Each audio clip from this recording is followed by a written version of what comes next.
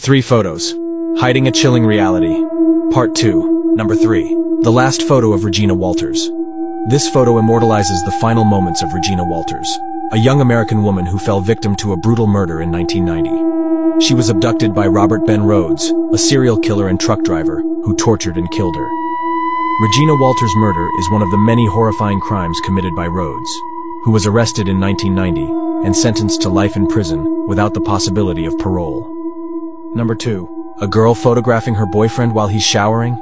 Travis Alexander would be stabbed 29 times by his girlfriend Arias just seconds after this shot. Alexander's wounds were among the most brutal ever seen. His jugular vein, common carotid artery, and trachea were all slashed, while he also sustained several defensive wounds to his hands.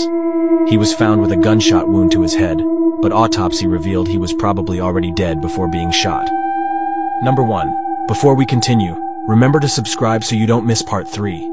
A snapshot of a young couple, capturing their final moment before prom? In reality, it will be the last picture where they are seen alive.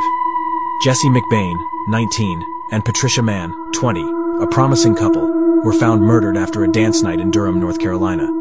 Their tortured and strangled bodies were discovered in a secluded forest, tied to a tree.